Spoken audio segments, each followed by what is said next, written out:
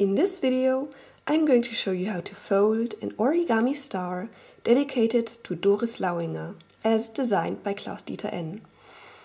I also dedicate this video to Doris, an origami friend who is now a new star in the sky.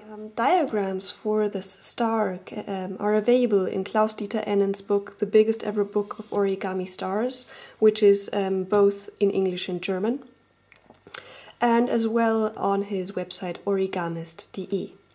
Now, if you start with a square that has a side length of 15 centimeters or 6 inches, then the resulting star will have a diameter, kind of this distance, of about 10.5 centimeters or 4/8 of an inch. This star I actually folded from smaller paper, so the star would be slightly bigger than this.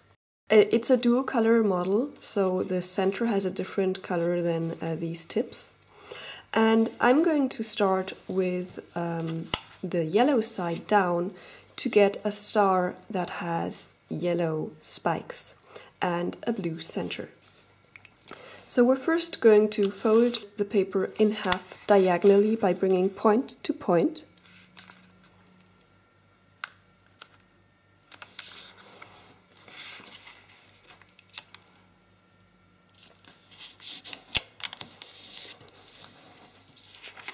Unfold, rotate, and repeat.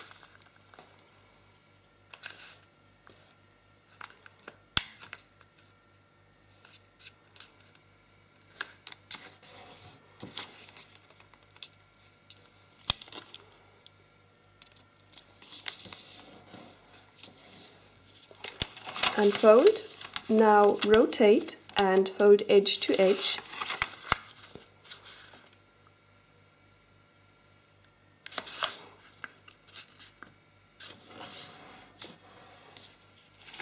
Unfold, rotate, and repeat.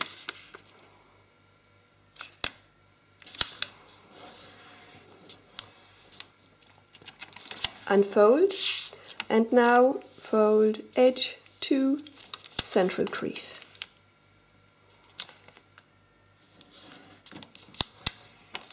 Unfold, rotate, and repeat.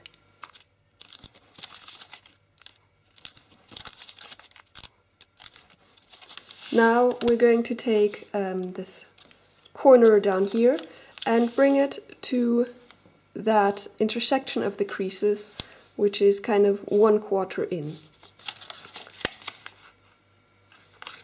And crease. And repeat 3 more times.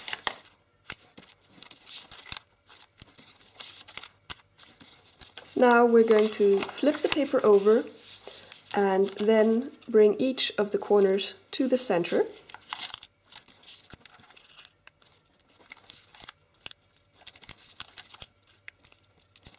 And we're going to keep those folded. Now we're going to kind of take one finger and go on that crease right here and pinch the 2 edges together, just like that. And the next one.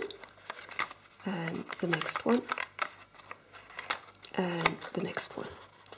Once we've got that, we're going to push from both sides, and also the other 2 sides, to kind of push this together. And we can push this together farther even. You can see I can grab it even more kind of in the center, so that we actually collapse this down. Like that. So let me show you again. We've kind of got this, then we're pinching it together on all 4 sides, and then we're going to push it together so that we go along these creases right here and right there, which kind of form this small quarter square. Pushing it together and then laying it down. And next we're going to have to work on each of these flaps, so we can fold them to one direction or the other. It doesn't matter too much. And next we're just going to work on each of these to form the spikes. So we're first going to form this spike right here, and I'm just going to rotate the model so that we have kind of that flap to work on. First we're going to fold this edge to that crease line right here. I'm just going to put that out of the way. Especially in this step, you want to be very precise to get a very nice finished model.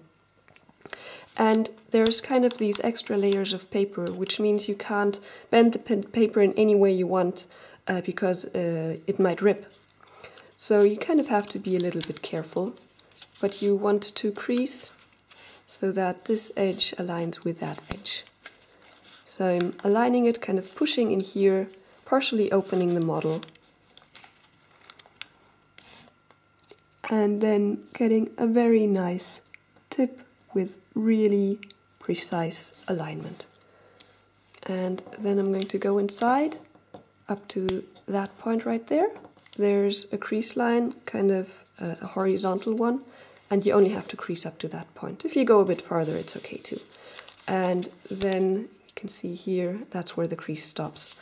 And we do the same thing on the other side. This one is a bit easier. Again, try to get a very nice tip and nice alignment. And then we're going to just fold this inside and squish it together. It will be visible in a moment again. And same thing on this flap. One side is a bit locked here. And we crease. And the other one is again a little easier.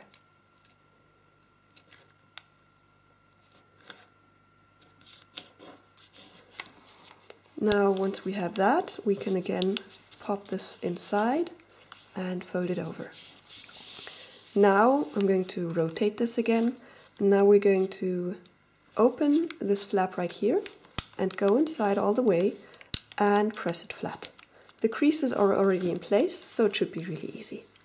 Finally, we're going to make a petal fold on this section. And again, it's not as easy as it usually is because there's paper here that locks everything together. That's why we'll be doing a small squash fold here. But let's first start with the petal fold. For this, there's going to be a small crease right between these 2 points here. So I'm opening this small preliminary base, I guess, right at that point. And then I'm going to bring this edge to that central parting, and this edge is going to go to that crease line.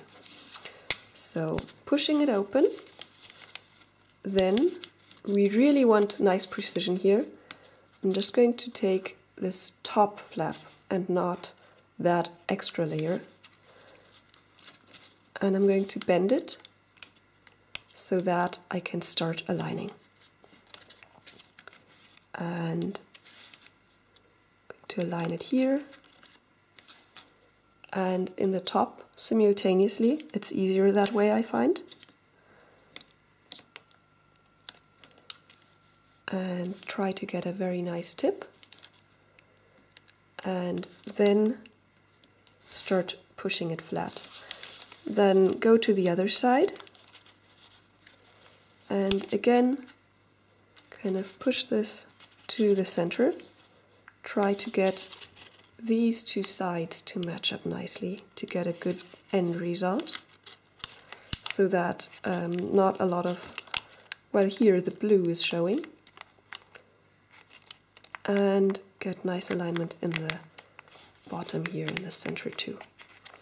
Now once you're at that point, we can do the squash fold and completely flatten this. So you have a small crease on here, and you're going to align it with that parting right here to get a very nice symmetrical look. Can you see that? I'm just going to squash this so that it aligns perfectly, and then press down on each side. And same on the other side. And then hopefully these 2 points will match up, or almost match up. And then I'm just going to make these creases stronger. And as you can see here, almost no blue is visible, and that's what we really want. And then continue with the other 3 spikes.